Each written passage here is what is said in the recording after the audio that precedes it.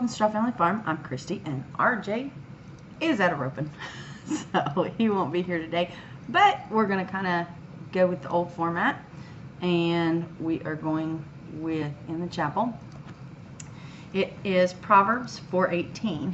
But the path of the righteous is like the light of dawn that shines brighter and brighter until the day is full. So, yep, I just keep plucking away. Let's put it that way. So we are making some progress, but it's winter, so progress is kind of slow around here. All right, in the barn stalls, honestly, not a whole lot going on, other than my computer is not cooperating. So, okay, I got it, I think. The first snow came to the farm of 2020. The snow was not the problem. Problem is that Friday we got about 6 inches of rain in 2 hours. Everything flooded. I tried to get it, you know, it's the prairie. There's not a whole lot for it to drain. So we do have a system in place, and some of it just got overflowed. You know, we use hay, so the hay kind of clogs up some of the stuff. But I couldn't get the water moving off fast enough. And then the temperature started to drop. So pretty much the entire pasture was like a big ice skating rink. We had to go move some cattle. The pigs, just, it is what it is. It floods every year, and we're used to that. But when it started to freeze, it gave us, you know, a little bit of a problem. And then, of course, here came the snow on top of that. Today it's supposed to be 50, though. So, yeah, that happened Friday, Saturday. This is Sunday. It's supposed to be 50, and it's gone. So, welcome to Oklahoma. So, that was our biggest feat, just pretty much moving things around, keeping everything safe, putting up with 2 dogs. That Randall does not like snow, just like RJ. He's actually had some accidents on the floor that I've had to clean up because he doesn't want to go out and go potty. Like, I'll take him out, but he won't go potty. And I made him stay out there the other day. I guess it was yesterday. And he absolutely would not poop at all. It's a good thing we have a concrete floor. Remember, we've got the one stall that we've built into the house. It's not a big deal. I just hate cleaning it up, and he knows better. But he did not want to squat in the snow. It's kind of funny to watch, but it's not funny. I'm sorry. Yeah, it is funny. So anyway, that's where Randall's at. Moose got his shots, and we are now the problem with Moose is Moose does not like to be touched. So it takes an act of Congress to pretty much, he'll go to the vet. The vet can't touch him. So how do you vaccinate him? And he tries to bite. And muzzles are now considered inhumane, but I do think is a tool that they have a reason, and I don't own one. So we got tricky with it, and he sleeps underneath blankets. So I took a blanket, I wrapped it like really thick around his head and tucked his head up underneath here, and was acting like I was loving on him, and the vet came in and just was quick as could be. So yeah, he is official again. It took us a little bit of doing, and I love this thing. We got this little clip-on thing from Elizabeth in Canada, and this little thing is amazing. It's got a little reflector on it, and we've always used it. I don't know where she got it, but I'm going to find some more because Randall now needs one, and I'm not willing to give him Moose's. But it clips onto whatever you need it to clip onto. Because Moose is so short with his harness, this drags the ground. He's just really short. So I put it on his leash. But he goes everywhere with me. He's in the car with me all the time. He just does not like to be touched, and he will bite if you touch him. RJ lets him out to go potty. I can touch him. He's my dog. But he does not like to be touched. He's just like a hands-off dog. I can take him everywhere with me, and people will say, oh, can I pet your dog? No, he bites. And I'll tell him flat out he does not like to be touched. And I've had people say, oh, he's such a pretty thing, though. And I'm like, yeah, he's pretty, but with an attitude. RJ can let him out, let him in, put him in his kennel, feed him, water him, whatever he needs to do. He just can't touch him. So, yeah, a lot of times he's got a collar on in case RJ has to reach down and just clip on the leash. But when he goes with me, he's got a halter, and I've got this thing that clicks into the car, because honestly, if I was ever in a car wreck, I can't have him get loose. I know I hear stories all the time about that. There's just different precautions that we take, and it is a big deal for him to have his shots, and he was late getting his shots because he didn't want the vet to touch him. And I had to come up with a better plan, because they have done away with the muzzle, because they said it was, people were saying it was inhumane. The vet didn't muzzle every dog, but my dog is one that needed to be muzzled. If you remember back when Moose got fixed, the funny story is that they had to sneak up on him and give him the injection to put him to sleep so that he could go into surgery. And the next morning I had a call. Apparently he wouldn't let them in the kennel, and they couldn't clean it, they couldn't do anything, they couldn't check his incision, nothing. And they called me and said, can you come first thing in the morning? I wasn't supposed to pick him up till noon. And I said, sure. I don't understand the problem. She says, we just can't touch him. And I was like, oh no. Because I thought with me gone, somebody could touch him. No. It's not whether I'm there and it's just me. He just does not like people touching him at all. So I had to go and get him. And the little vet assistant, she was laughing. She says, he's like Jekyll and Hyde. When you're gone, he is a vicious, mean dog. And she said, but when you're here, he just turns into this lovey little puppy. She says, I don't get it. And I was like, I don't get it either, but it is the way it is. So I had to bathe him and show him the incision and all this stuff. They're at the vet, and they're like, take him home. Just get him out of here. Just go. So giving him his shots is always an adventure, and he has to do it once a year. So yeah, we were about 6 months late getting it done, because he just, I don't know. He's just Moose. He's spoiled. That's what RJ says anyway. So anyway, so that's kind of all that's really been going on in the barn stalls. Randall, this one, Moose, that's about it. Just dealing with the weather. So, which is a good thing. I mean, it keeps us busy. RJ's dealing with the weather at his uncle's house, and been running cattle, doing all the cattle stuff up there for him while he's out of town. It's okay. It just is. It is what it is. And like I said, it's a couple of days, and then it gets nice again. So, yep. Mother Nature flipped the heater back on today. All right. Let's see what else. Mending fences. There are a lot of things that we're working on. We're just doing maintenance right now. It all stopped with the bad weather, but some of the stalls got cleaned, some of the stalls, and when I say clean, I mean take the tractor and level it. I mean major cleaning, overhaul. And then we've been working to maintain some of them. We use that corrugated plastic, and over time it just kind of gets pulled away, and I went and got big nails and all that stuff, so that's a good thing. Just stuff like that. Let's see, anything else? I don't think, oh yeah, the truck. Just got the truck back Thursday, and it needed a new water pump. So it has a new water pump. But that's okay. We're cool with it, you know. A little maintaining to never hurt anything. Other than that, I don't think we've had to fix on, I mean, just maintenance. Just maintenance going on. It's winter, and that's what we do in the winter. So, moving on to in the yarn farm, I actually have some wonderful stuff that I've been working on. If you remember, I made, sorry about the crinkle. Okay, so I made these mitts, and I wanted to make a hat with them. I haven't used them yet.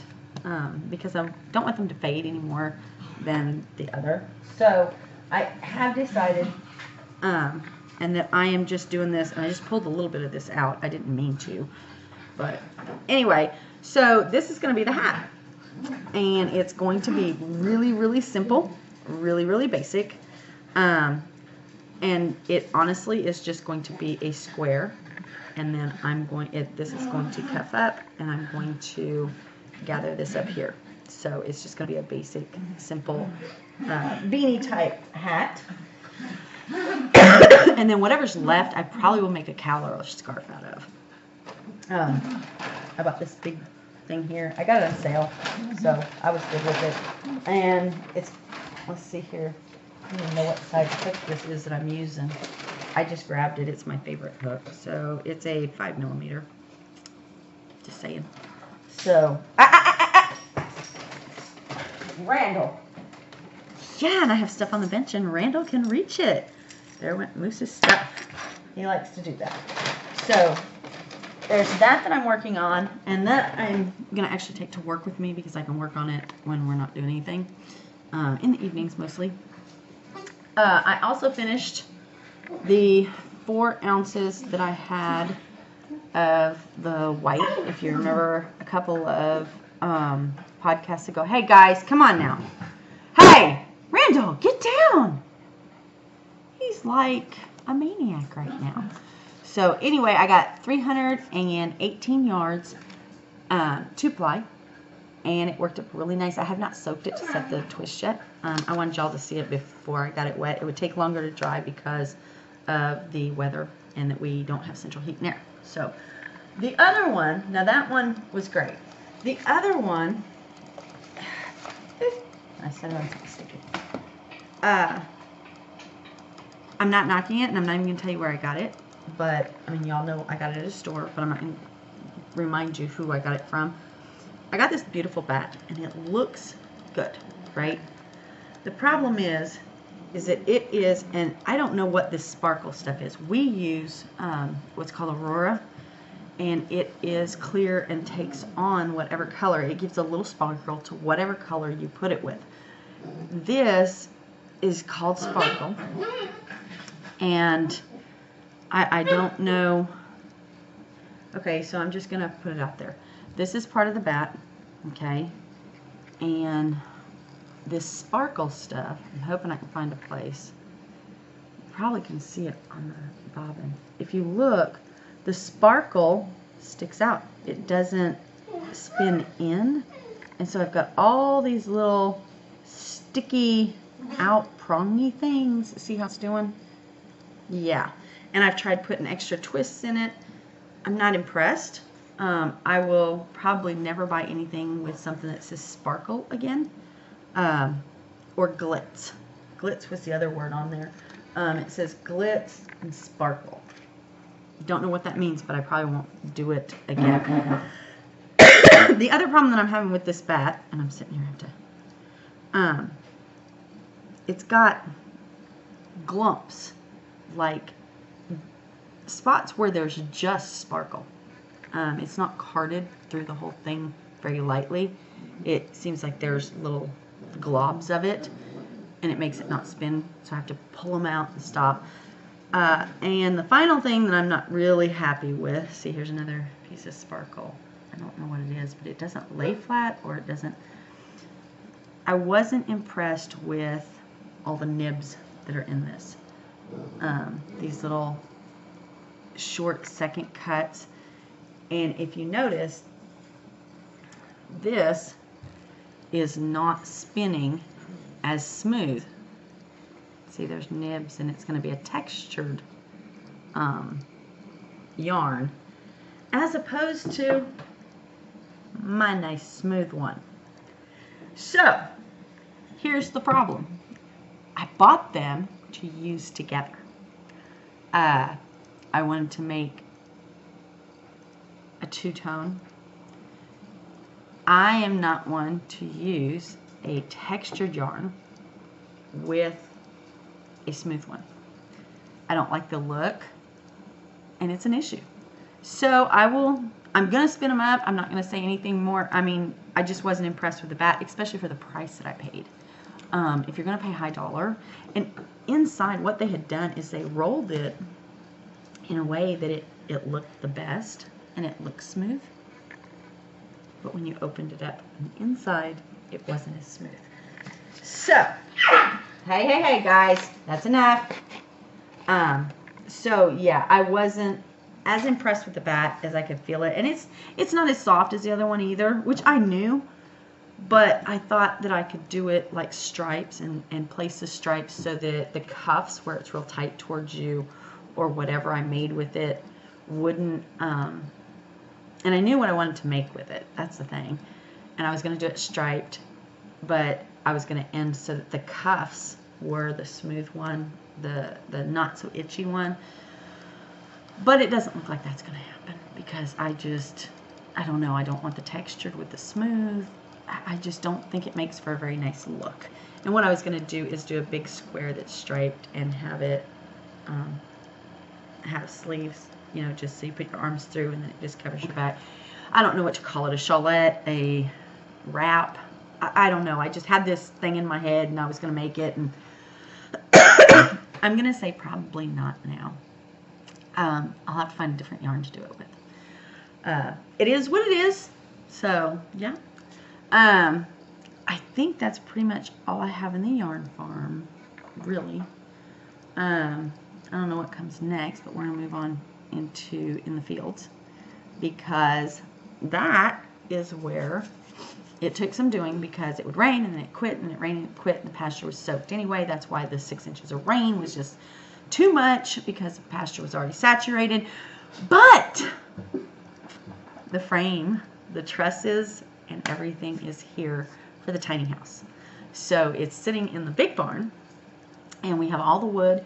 Once the wood is put up, we have to pick a time to have it put up, and I need a week where it's going to be dry because it'll take 2 days to get it framed up, and then we'll order the metal and get the metal up. So yeah, if I can get the weather to cooperate and get someone to help me, we're going to have it framed and up, and then we start the fun stuff.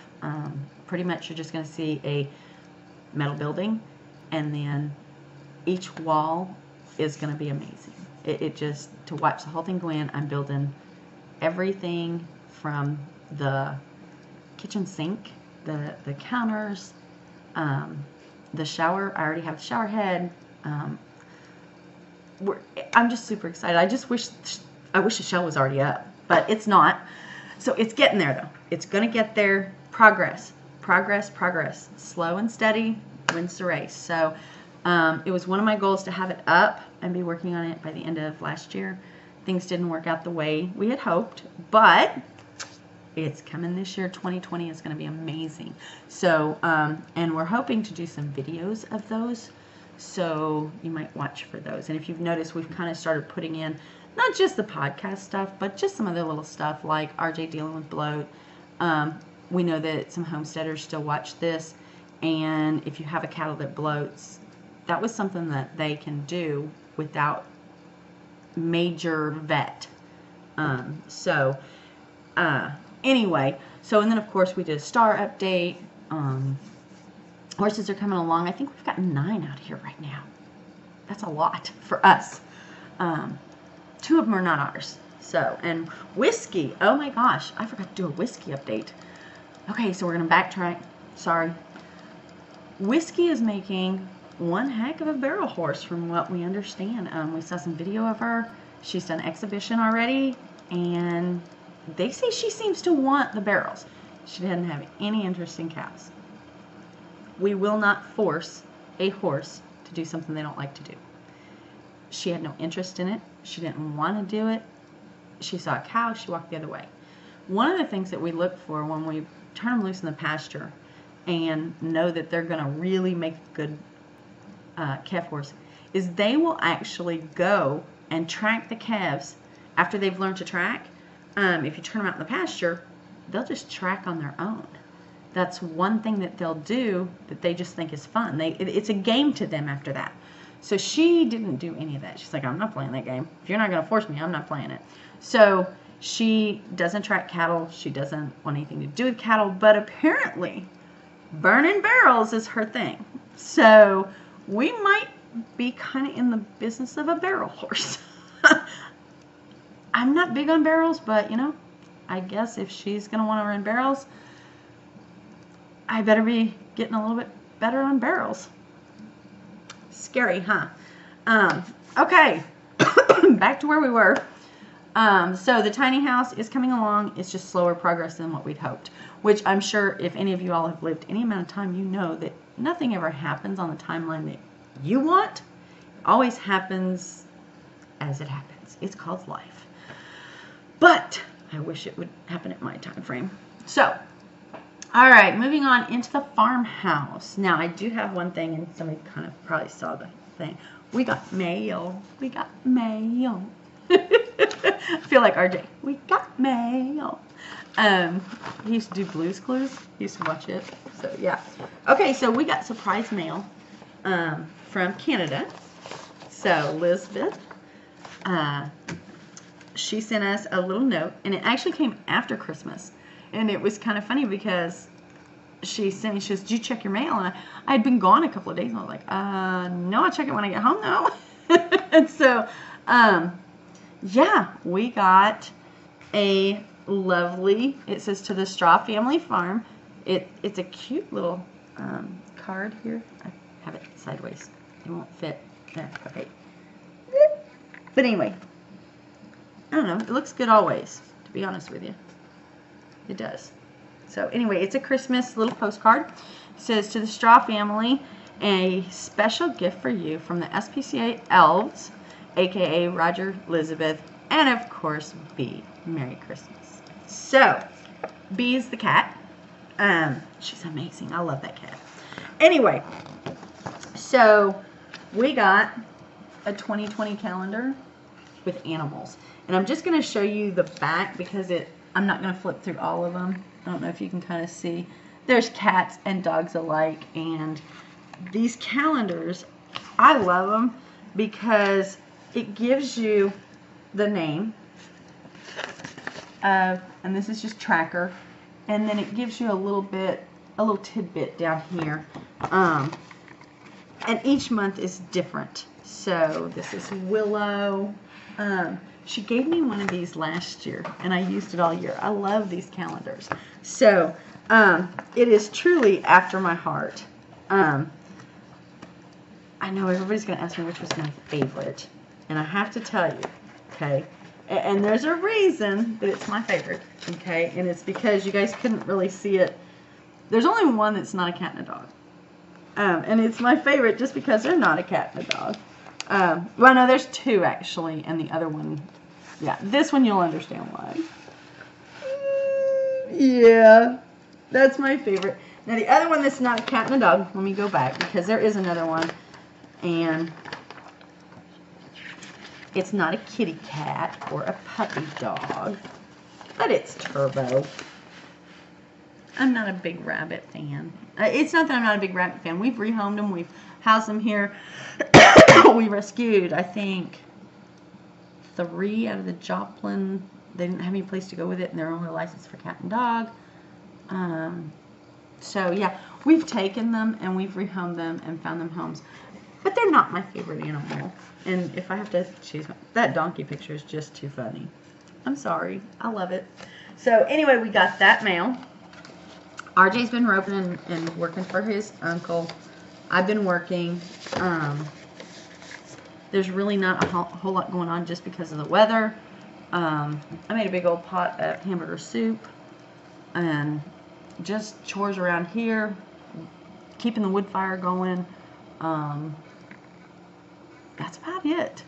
Other than that, everything is doing really well and just braving the cold.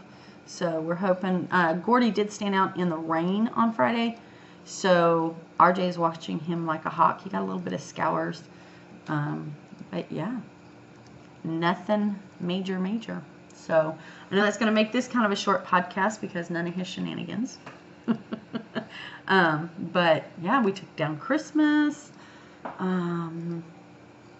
Really not a whole lot. So anyway, yeah. I think that's about it for this week. RJ's going to try making some little clips outside. We're trying to get back to doing that every once in a while so that people actually see the animals instead of just hearing about them. But, yeah, it is what it is. So, with the weather being what it is, our batteries on our phone go dead. It's hard to get a lot done. And as you saw from that little clip that RJ did, it's hard for him to actually work the cattle, do that, and videotape. But he tries. And anytime there's something that people need to know or want to know, you know, we try to include that. So, Anyway, I still have a little cough from being, I know that the other week I was kind of croupy, but I have a little cough, a little drainage, but I'm doing good. So I can taste my food again, my coffee again. All right, I think that's about it. I will let you know what I decide to make with these two yarns, because obviously they're not going to work together. And that's one reason I hate buying bats. I make my own bats and I love my own bats, but there's a lot that can be hidden inside the bat, and the way they tie it, you can't untie it and see it and roll it back up and then put it back. It's just hard. It is absolutely hard. And that one looked great on the outside and has more nibs and second cuts and little dollops in it than I would prefer. People like that. I wanted a smooth yarn so that the two would work together, and that's the problem.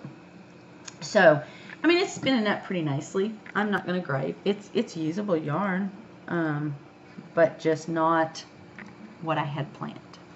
So, all right, I'm going to get off of here. I've got some laundry to finish up. I got to go to work tonight. I actually want to spin some more of that and get it done. Yeah, other than that, I'm going to get off here and say goodbye.